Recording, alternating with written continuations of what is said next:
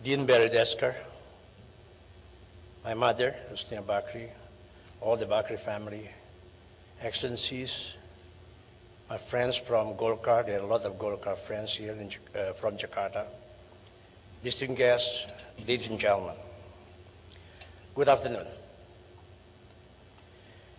It is a great honor to be here in Singapore to deliver a public lecture to such a distinguished audience.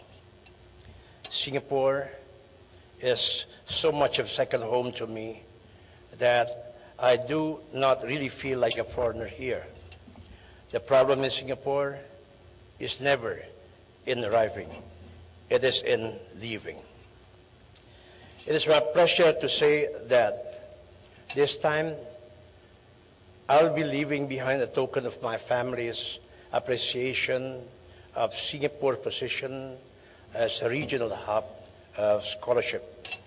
This morning, the Bakrie Chair Foundation has endowed with a matching grant from the Singapore government, a professional chair in Southeast Asian policy at the Rajaratnam School of International Studies at Nanyang Technological University.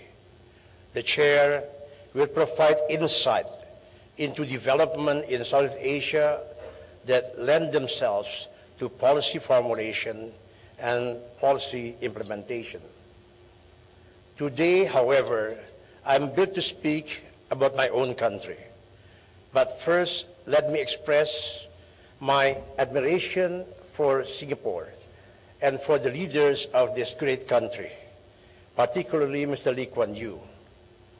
I remember Professor Henry Kissinger once said that Lee Kuan Yew was a great leader in a small country, and he could be greater still in a bigger country. I agree with Professor Kissinger about Mr. Lee, but Singapore was never a small country. In the modern world, size and numbers, they do not matter.